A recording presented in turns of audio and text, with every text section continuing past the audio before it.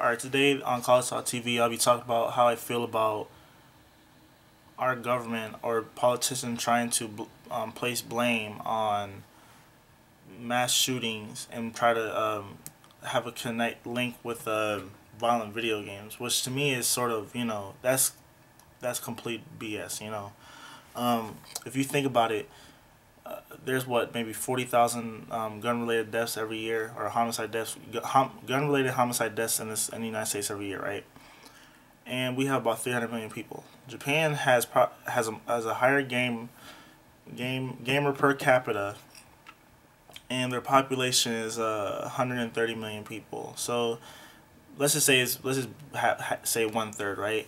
Their gun-related homicide is only around 20 or 30 a year, and we have over 40,000. So when people want to try to say, oh, the reason that there's all these shootings because these kids are playing video games, no, that's crazy. Because first off, there's been so much evidence that shows that video games don't cause violence. I mean, if somebody who is already crazy and is thinking about shooting up a school or doing something in that nature, and they play video games, yeah, it might affect them, but hey, they're already crazy. Like most 99.99999% of people who play video games are not going out to go, they're not going to go out and reenact what they see in a video game. Because that's the case, and why don't we have the same why don't we say the same about movies and music? So video games to me is one of the highest art forms as us as a society can have. Because if you think about it, or even books, I think video games are better than books. Because if you look at a video game like Skyrim, and you can make up your own story. I mean, you can literally write a book, and there's books in the game that you can read. It's so much lore in the game that is crazy how much detail they put in it. And then you read a book and you have to follow what the author wants to the story to be. But when we have a game such as Skyrim, which is a role-playing game, I mean, you can make up your own course. It's open world, do whatever you want. You can be an outlaw or a vigilante and kill all the bad guys, or kill all the good guys. It doesn't matter. So it's just so much more interesting. But back into the video games and guns debate. I also think that people don't want to point the finger at, oh, maybe we have too many guns in this country. There's 850 million private-owned guns in this world that are that the world's military does not own. Right? It's the private citizens own. 850 million. Out of those 850 million, there's about 270 to 280 million guns that are that Americans own that are not used for our military. So if you think about it, 9 out of every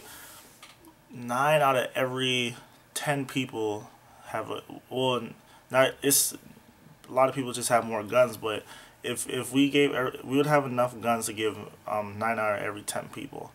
So maybe we have too many guns. And also there's so many loopholes in the ways you can get a gun. I mean, I watched on YouTube, there's this YouTube channel called Vice TV where they showed in Florida, you just call a person up, have them sign a paper, and or you can look on Craigslist or a gun website that's similar to Craigslist, and you just, hey, say let's meet here and there, say, oh, this gun looks good, sign a transfer of ownership form or something like that, and you're good to go. So I mean, there's no mental evaluations or nothing like that. They don't.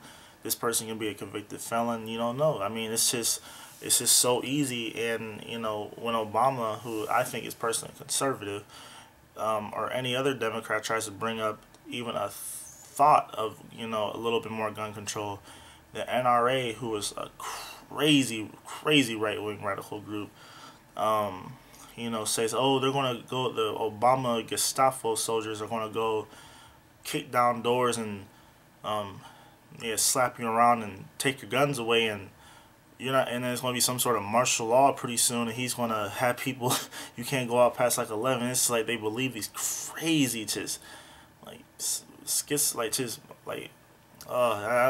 don't even want to even get started on the their radio show hosts who feed them this nonsense. But it's sort of sad, but then it's sort of pathetic that people can believe this. But hey, I guess in America, half our country might, believe the planet's 6,000 years old. So, what else can they be fooled into believing? So, but that's a different subject.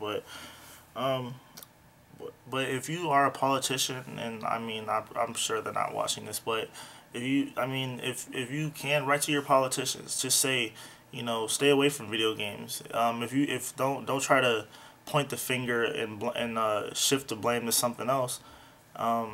The reason there's so many shootings is because it's so easy to get guns in this country. You can get a gun faster than you can get a book in America. And I mean, I know that's not the case for every state, but it seems like where most of these places happen at. Well, maybe there's some exceptions. Well, on average, it seems like most of these places happen in states where the gun laws are very lax or whatever. And I mean, and also just looking at like different crime statistics in major cities in America. I mean, there was what, 22 people, or 22, or it was 27 people who died at the Sandy Hook school shooting. I mean, there's some cities in America where, like in Chicago, there might be 400 homicides in a year, and I don't see people, I don't see national attention for that. And that's 400 people, and it's sad that so many people are dying so violently, but. I guess, when people want to use the Second Amendment or our founding fathers intending us to, we can have the right to bear arms. I mean, where does that stop it? I mean, I like guns like the next person, but, I feel like there should be some, restrictions, or like we should have it such as maybe the same way we have cars with driver's licenses and stuff. If you want to own a gun every year, you have to go get evaluated and checked up and have an exam and stuff like that, so make sure you're still competent. And I think that should be the case. And I think that people, like, I mean, I know it's never going to happen, but I feel like every gun should be registered into a national registry, so not private, like, not private citizens can who owns a gun, but at least the government can at least keep track of who owns the gun, so in the serial numbers, and if someone kills somebody, we can trace back, why this person didn't get a gun. Because a lot of times criminals steal guns or whatever, and, maybe the person just sold it to them without, even thinking about any repercussions. So I feel there's a lot more issues into gun violence in this country, and I think there's no relation to violent video games. And I want to end off with that point. Have a nice day.